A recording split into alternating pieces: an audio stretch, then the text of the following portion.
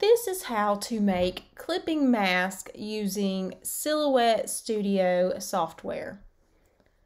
You can use clipping mask for a few different type of projects. One thing we use clipping masks for is these backsplashes. That was made with a clipping mask. Another thing clipping mask can be used for is pattern-filled letters or pattern-filled shapes. Let me show you how to use a clipping mask. Start by opening up a digital background pattern. A JPEG file or a PNG file works best for this. And you can see I have my shape of my backsplash already opened. This is just a silhouette shape that I like to use for backgrounds. Place your silhouette shape on top of your digital background pattern.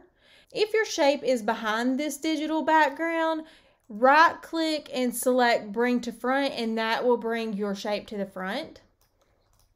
Then you will select both the background and the silhouette shape and go to your modify panel and select crop. And that will cut your digital background pattern into the shape of your silhouette. You can do this with any shape. You can also do this with letters. Let me show you how to do that.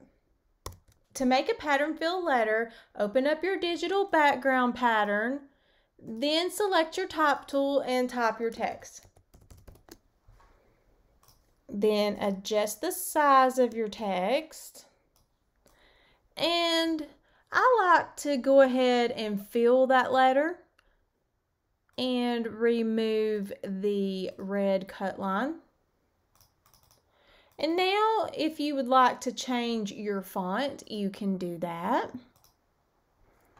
Once you have your text looking like you want it, let's adjust this background pattern to fill up the text. And then select your text and your background and go to the modify panel and select crop.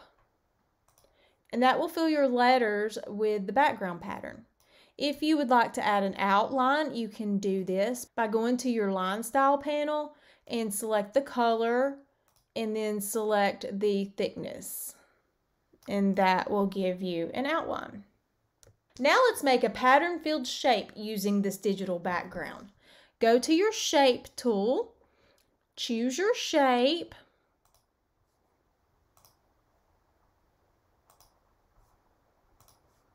now place your shape over your background pattern, and then let's fill it with a color, and let's remove the line color. Now select both the background and the shape, go to the modify panel and select crop. And now you have a pattern-filled shape. You can do this with any shape, any silhouette type design, or any type of letter. And this is just a fun way to add some background patterns to shapes and letters using the clipping mask method.